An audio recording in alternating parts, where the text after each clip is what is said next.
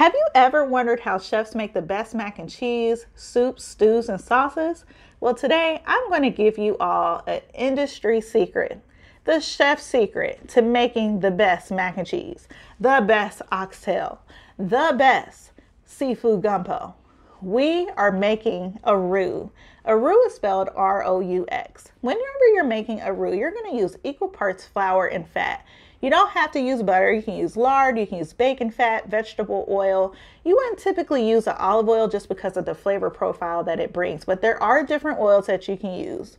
So we're going to start off in a medium sauce pot on medium heat with 5 tablespoons of butter. And we're going to melt this. This takes about 30 seconds to a minute. We're then going to add 5 tablespoons of all-purpose flour. We're going to mix this together. As you can see, you want to make sure that butter coats the flour all over. It's going to form a paste. As the flour and the butter heat up, it's then going to foam up or bubble a little bit. This is normal. Don't freak out. Now, when you're making a white roux or a blonde roux, this is the secret to making mac and cheese, but chefs won't tell you, or to making the classic bechamel sauce that you'll learn in culinary school. When you make a bechamel sauce, you're going to start off with the roux. You're going to add milk, salt and pepper, a little bit of Tabasco, a little bit of nutmeg, and your favorite cheese. So my favorite cheeses are Havarti, Gruyere, Monterey Jack. Literally, this is how you make the best macaroni and cheese. So it takes about 2 to 5 minutes to make a blonde or a white roux. Whenever you're making biscuits and gravy, this is also the type of roux you're going to make. Now, as you continue to make a roux, it is going to change color.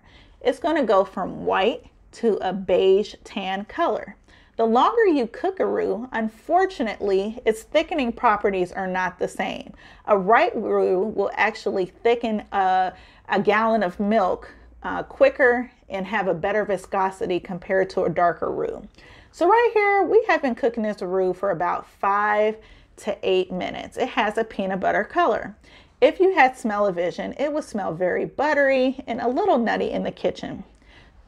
Next, if you want to make the best etouffee, the best Cajun Creole cooking, or even the best oxtails, or as you can see, one of my recipes I made on my videos, the aphrodisiac Jamaican curry goat stew, this is the roux that you want to make. This roux, at this point, it's been about 15 minutes, and it could take up to 30 minutes to get to this color.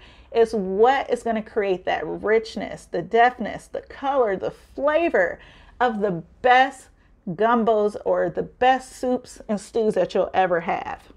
Now, what chefs won't tell you is that there's a secret to making roux without doing this process on a stove. You can actually take the same amount of flour they tell you in a recipe, put your oven on 350, and put your flour on a cookie sheet, and you're going to mix it for about 20 minutes in about 2-minute intervals. And as long as that flour turns a brown color, amber color, that is the secret also to making the most flavorful stocks, soups, and stews.